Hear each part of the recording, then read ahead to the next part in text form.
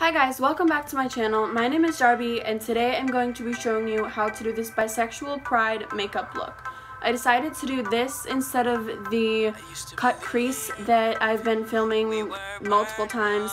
It keeps deleting on me and I wanted to do something different. This is a recreation of a look that I've already done. I haven't done it in about 7 months, so it was fun to do. It's quick and I like it better than the cut crease, so it works out. If you guys would like to see how I completed this look, then keep on watching. So I started with one eye off camera, and for the other eye I'm going to start with this light pink shade from the Morphe 35D palette on this smudge brush from Ecotools, and I'm taking a little bit, tapping it off so there's not too much at once, and I'm putting that right on the inner corner. And I'm just blending that out until about a third of the way through my eyelid. And I'm going to go in with more color to make it more vibrant. And I'm also going to blend that into the crease and then just above as well.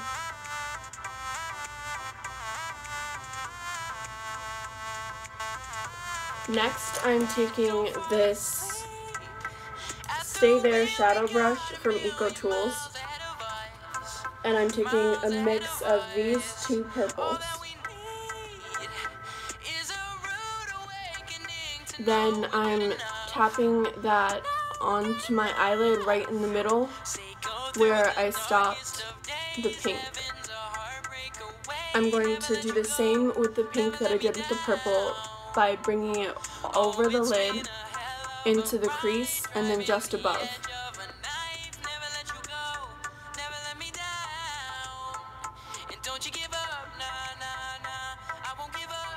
This brush is a little difficult to get in the crease because it's thicker, so if you have a smaller brush or a packer brush or another brush like the one I used for the pink one, I would suggest using that. I don't have one of those, so I'm using this purple one, or this one.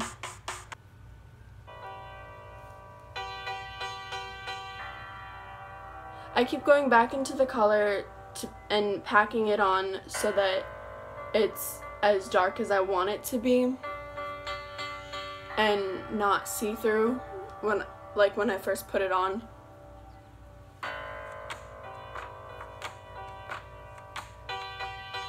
And I'm blending that just over the crease and smoothing that edge out. And then I'm taking the pink brush again, and I'm going into this pink purpley shade right here.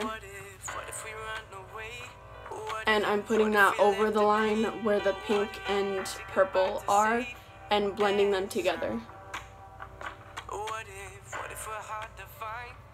This will create a smoother transition from the pink and the purple, as well as adding more color to each of the sections. Now I'm taking this fluffy brush from Profusion, and I'm going into this light blue shade in the Morphe palette, and I'm putting that on the outer corner right here, and I'm blending in circles to blend it with the purple. I'm trying to make this blend as smoothly as possible so there's no harsh line between the blue and the purple. And I'm going back in with the blue, and I'm getting that really up close to my lash line so there's no blank space between my lashes and my eyeshadow. My palette, Thrill Seeker, and I'm going in with this top blue shade a little bit to make the blue darker but not too dark. And I'm just going to continue blending that with the purple even more. Now I'm going to take the brush I used for the pink eyeshadow, and I'm going back in with that pink shadow and bringing it down on my bottom line. Now I'm taking my Hollywood Profusion palette and I'm going in with the metallic shade Rosy. It's a pink shade and I'm going to use that for inner corner highlight and just put that right over the inner corner and blend it out into the pink a little bit. I'm just going to pack that on using this pointed concealer brush from Ecotools. Any small brush will work for this. Don't go too far out into the pink. I don't want to cover up all the matte shade, but I do want to get the inner corner in there.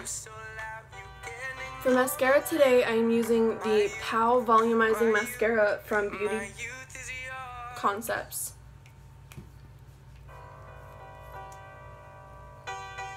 I'm going to put that on my top and bottom lashes.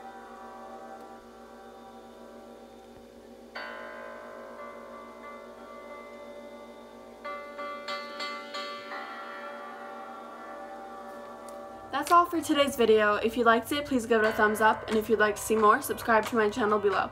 Thank you for watching.